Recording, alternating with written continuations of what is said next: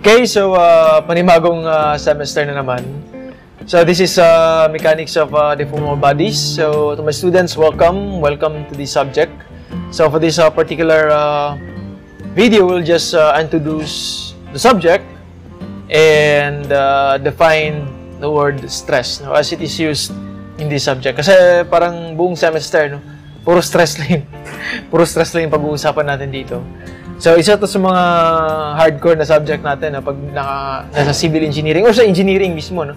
Kasi hindi lang naman civil engineering yung dadaan sa subject na to. But, fairness, parang nasa CE yung major na application ng subject na to. So, ang tawag sa subject na to during my time is strength of materials. So, dito ini-evaluate natin yung strength ng isang object. Considering the loads na na-apply sa kanya. So, I think familiar na rin kayo sa word na load.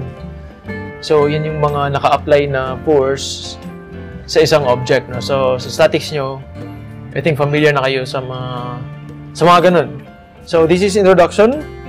So, definition of mechanics of materials studies the relationships between external loads applied to a deformable body and the intensity of internal forces acting within the body. So, hin-highlight ko lang dyan yung external internal forces. And, take note din pala dito sa word na deformable body.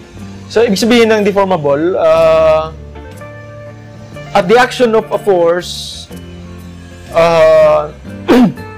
deform means nagbabago yung shape at saka shape and size.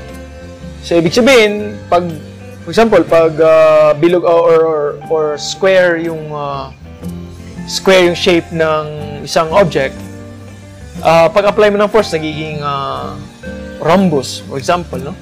Nasa slant yung mga sides. So, isa na yun sa indication ng deformation. So, nag-change ng size or ng shape. Pag nag-change naman ng volume, for example, na-stretch mo yung isang material, rubber band, for example, or steel, na-stretch. So, ibig sabihin, na-elongate. No? So, nag-change yung shape, nag-change din yung size. Diba? Kasi na-elongate. So, yun yung mga indication ng deformation. O yun mismo yung deformation, yung definition ng deformation. So, yun yung nagpapaiba ng mechanics of deformable bodies sa statics of rigid bodies. Kasi sa rigid bodies, statics of rigid bodies, we are assuming na yung object natin ay non-deformable. So, ibig sabihin, kahit na saan mo i-apply yung force mo, hindi magbabago yung shape and size ng object mo. So, meron tayong tinatawag doon na law of transmissibility na kahit saan mo i-apply yung force, walang magbabago doon sa object. So, dito iba. So, we are considering now the deformation of your object. No? Pwede siyang mag-shrink, pwede siyang ma-elongate, pwede siyang ma-change yung shape niya. So, yun yung kaibahan.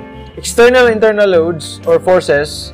External loads, ibig sabihin, yun yung naka-apply na force dun sa isang object mo. For example, pag nakaupo ka sa isang chair, sa isang upuan, ang external load ay yung weight ng katawan mo na acted upon dun sa chair. Ang internal loads naman, yung na-experience mismo ng members ng chair na force. So, you're familiar with the method of sections sa statics of rigid bodies. Sa method of sections, pag kinakat mo yung isang member, for example, ng truss, pag-cut mo, may lalabas na internal force, di ba? So, yung internal force na yun, that is the result of the action of your external force. So, pag wala kang external force, pag-cut mo dun sa section mo, wala ding lalabas na internal force, zero. So, yun yung kaibahan ng external and internal force. External is nasa labas, yung mga forces acting upon your object. Ang internal naman is yung na-experience mismo ng member mo. Okay? So, dito sa mechanics of deformable bodies, ang reason for failure ng objects is yung internal force na na-experience nila. But then again, the internal force is caused by your external force. Kasi wala namang internal force pag wala kang external force. Diba? Walang internal kung walang external. So, it involves computation of deformation and evaluating body stability when it is subjected to external forces. So, yun yung sinabi natin kanina, no? Na dito nga, as compared to statics of rigid bodies, dito kino-consider na natin yung deformation ng isang object and stability. So, when we talk about stability, parang ito na rin yung safety bali ng isang member mo. Kung mag-fail ba siya or hindi. Dahil dun sa application. So, application ng load. So, yung isang building mo, for example,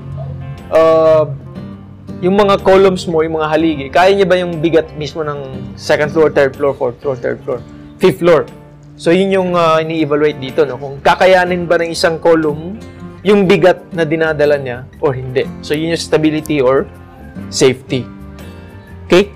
So, makes use of the principles of statics and clear standing of material behavior. So, makes use of statics kasi yung pagkuha mo ng internal forces, statics yung fundamental principles na gagamitin. Yung equation mo ng equilibrium.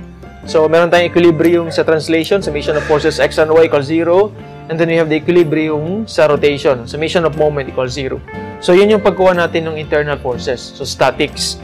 Ito namang material behavior, iba-iba kasi yung properties ng, or mechanical properties tawag natin doon, ng mga materials. For example, kung concrete, iba yung strength ng concrete compared sa steel. No? Ang concrete ay strong siya in terms of compression. Ang steel naman is strong in terms of tension. So, mga ganun, no? Compression and tension, alam niyo na rin yan sa statics. Pag compression, yung napipress yung object natin. Pag tension naman, yung nasi-stretch. So, usually, if force is directed away from your object, that's tension. And then, if the force is directed towards your object, that's compression. So, negative ang compression and then positive ang tension. So, yun yung usual natin na sign convention. So, again, material behavior kasi iba-iba yung mechanical properties ng materials natin. No? For example na lang yung nasabi natin kanina, concrete and steel. Okay? So, yan. Stress. So, pangunahing or ito yung lagi nating makakasalamuha, no? Yung stress. Pag nag-mechanics of deformable bodies ka. Stress. So, stress na technical stress at stress na mararanasan nyo bilang estudyante. So, yan. So, yung definition talaga, general definition ng stress, kahit yung sa mga nararanasan ng tao, is a response to an external stimulus. So, for example, emotional stress, mental stress, physical stress. So, emotional stress, kunwari, na-experience ka ng nakakabigat ng pakiramdam mo, di ba? So, that's emotional stress. Dahil dun sa na-experience mo na external stimulus. Kunwari, namatayan ka ng aso, for example, or pusa. So, yun yung external na stimulus mo na nagpapastress sa'yo. So, ganun din sa materials natin. No? Merong external na action, tapos kaya siya nasi-stress. Okay? So, describes the intensity of the internal force on a specific plane passing through a point. So, dito, ito yung mas tawagan natin technical na definition ng stress. Intensity of the internal force. So, again, no? Ang measure ng stress natin ay hindi dahil sa external, hindi yung external, kundi internal. Na dahil sa external. Diba? So, internal yung cause ng stress, pero yung internal force mo, caused again by the external. So, baka kasi later, hindi nyo nakukunin yung internal force, no? External na agad yung gagamitin nyo. Hindi po, mali yun, no? Dapat kukunin mo talaga yung internal force sa loob ng member bago ka mag-compute ng stress. So, kailangan talagang method of sections, mga ganun. So, madalas talaga method of sections. Para makat mo yung member, makuha mo yung internal force. Internal force on a specific plane, kasi ang stress natin is defined as force over area. No? Parang pressure. Force over a defined area. So, force divided by area. So, again, ang common natin na unit dito is pascals. That's kilonewton per meter square. No, it's newton per meter square. Kilopascals pala yung kilonewton per meter square. So, newton is force per meter square, that's area. So, yan yung stress, no? Force per area. So, pascals equals newton per meter square. Kilopascals is kilonewton per meter square. So, mamimit nyo dito yung megapascals, kilopascals, sa SI na units. Sa English naman, mamimit nyo yung PSI, KSI. So, pounds per square inch. And then we have kilopounds per square inch. Meron din na PSF, pounds per square foot. So, mga ganun, no? Laging may force over area na unit. So, yun yung stress. So, yun. So, para hindi naman masyadong technical yung may isip, no? Actually, na-apply natin yung strength of materials parang sa lahat ng aspect ng everyday life natin. No? Kunwari, ito nasa picture na nakaupo yung mama dun sa isang upuan. Tapos, syempre, pag dahil sa bigat niya, so yung bigat niya, yun yung external force na acting on the chair. Tapos, itong apat na paa ng chair, they are experiencing internal forces, no? Internal loads dahil dun sa weight ng nakaupo. So, yun. Dito sa picture natin, masasabi natin na hindi stable yung paa ng mga upuan, ng upuan. No? Kasi na-break no? Nag-fail. So, nag-fail, ibig sabihin, hindi siya stable. So, dito sa strength of materials, yun yung inaaral natin. To evaluate kung stable ba or hindi, safe ba or hindi, kung naabot na ba yung maximum stress niya or hindi. No? Kasi dahil sa material behavior, merong mga maximum stress na kaya ng isang member. No? Considering yung area niya, yung gano'n siya kalaki or gano'n siya kahaba, gano'n. So, yun. Yun yung pag-uusapan natin dito sa subject na to. No? So, all about stresses in materials. And, of course, maraming paraan para pagkuha. Marami ding types of stresses. So, yun yung mga next lessons natin. So, yun yung introduction mismo ng subject natin. Sana ay medyo may na-anticipate na kayong mga mangyayari dito. No? So, yan.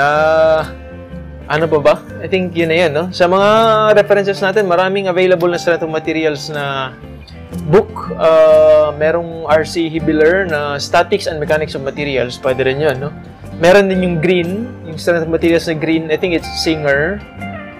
Pwede rin yun, no? Pwede, no? Kahit anong, may Beer and Johnson din yata na strength of materials. So, kahit anong references, pwede, depende sa inyo kung saan kayo mas hiyang, saan yung sinong author yung mas madali yung maintindihan. Sino may mas magandang mga example. So, pwede yun, no? Kahit anong mga references na pwedeng gamitin. Go lang. Okay. So, again, thank you for listening. Thank you sa panunod. Wala kayong choice. Student ko kayo. So, see you again sa ating next na lesson. So, thank you again.